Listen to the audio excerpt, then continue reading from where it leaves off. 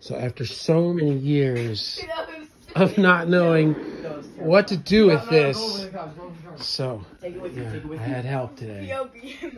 So this pedal board has been sitting here on an amp rack for so many years, and it has just made everything so awkward here. And now I've got this FM9 set up for the band.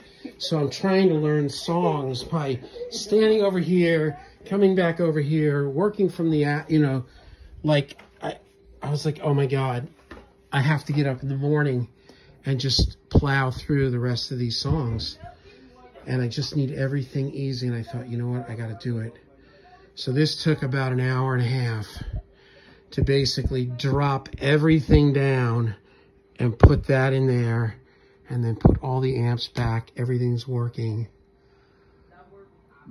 That's crazy though. So there you have it. So now the FM9 can be here, and I can be working on the show, and then if I just want space, I can just move it. But this is it. This is all wired in. Everything's working. I've got the Eventides going through the effects loop in the Kemper. And because we got a new record to make. We got a new record to make, guys. Cool. Who's excited? Me. All right.